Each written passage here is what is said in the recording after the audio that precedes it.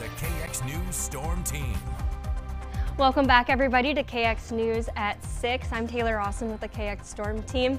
Today has been a fairly nice day out there. We saw some sunshine and temperatures didn't feel too bad either. In Bismarck, seeing clear skies still. Temperature is 17 with an easterly wind at 7 miles per hour, dropping that wind chill down to 8 above. Minot's also seeing clear skies. Temperature is 16 with an east-southeasterly wind at 3 miles per hour. Just that light wind is not dropping that wind chill down at all. So once again, we're kind of seeing this trend of temperatures colder in the east and warmer back to the west.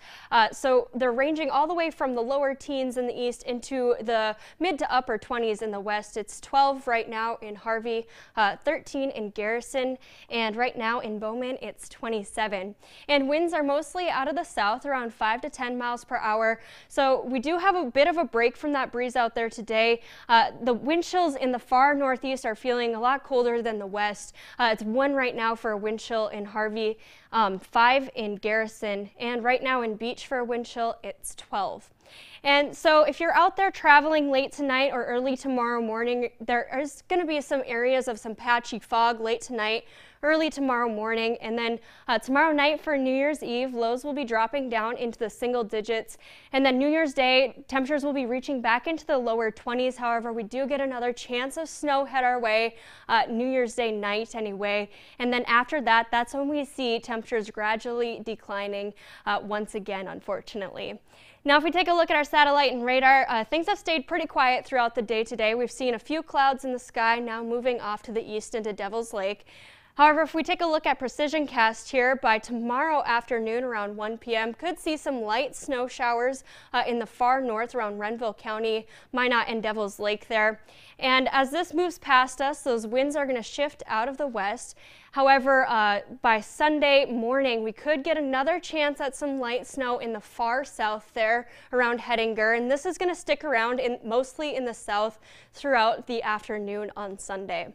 And once again, if you're out there traveling this evening, most of our roads are looking fairly decent to travel. However, there are some areas in the yellow there in the far north, mostly northeast, with scattered ice and also seeing some scattered snow roads there as well. So it is winter time. You just might want to take things a little bit slower out there this evening, even though things might look okay.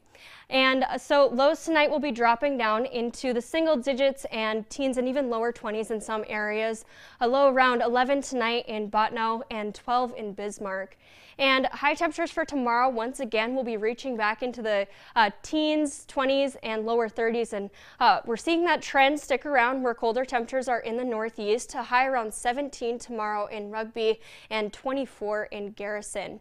And on Sunday, temperatures once again will be reaching into the teens and 20s. However, they are gradually decreasing going into next week. And if we take a look at Dickinson's 72-hour planner here, we can kind of see that high around 20 on Monday, along with a 50% chance of some snow as well. Williston, temperatures will be dropping down into the upper teens there on Monday. And if we take a look at Minot's 7-day forecast here, there's a 10% chance of that snow on Monday. And after that, that's when we see the breeze pick back up and temperatures are going to start to drop back down into the lower teens and even seeing temperatures below 0, unfortunately. Well, it is what it is. Here we are coming up to the new year in January. Yeah, I know. Happy New Year. Thank you. Happy New Year as well. Thank you.